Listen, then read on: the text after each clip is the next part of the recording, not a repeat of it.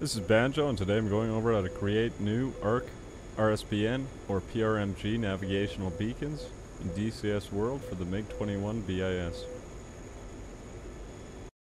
The first step is to note down the information we need for the location of the beacon, in this case the location, latitude and longitude in decimal format, as well as the grid location of the location we wish to place the beacon. In this case I'm placing it near Batumi Airfield.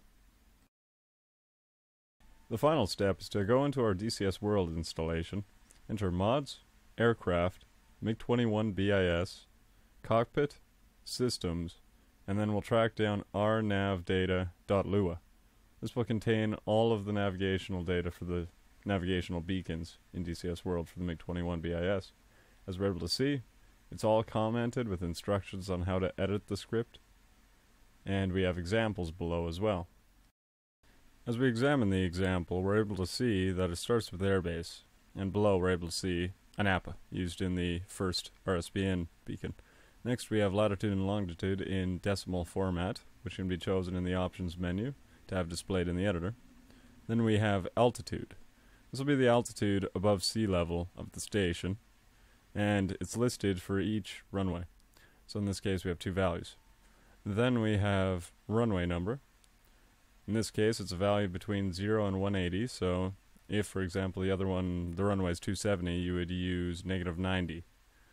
Then we have the Morse code identifier used to identify the station, which can be found through various means, including online translators where you simply type in the text you wish to have spat out in Morse code, and then copy and paste it into the line for code in between the two punctuation marks. In this example I am using an online translator to translate it, so in this case I'll simply copy and paste this in between the punctuation marks in the code line, which will include the new identifier code for the RSBN or PRMG station.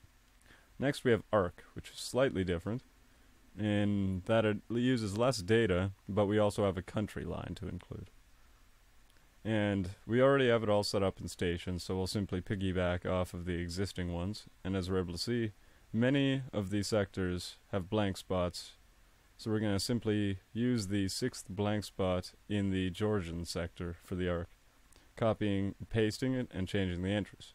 So we're able to see we've changed the latitude, longitude, code, the grid number, and the name. And finally, if I select sector 3.1 of the ARK and channel 6, slap it into ARK navigational mode, we're able to see as it tunes on to the new ARK station that I've created out near Batumi Airfield.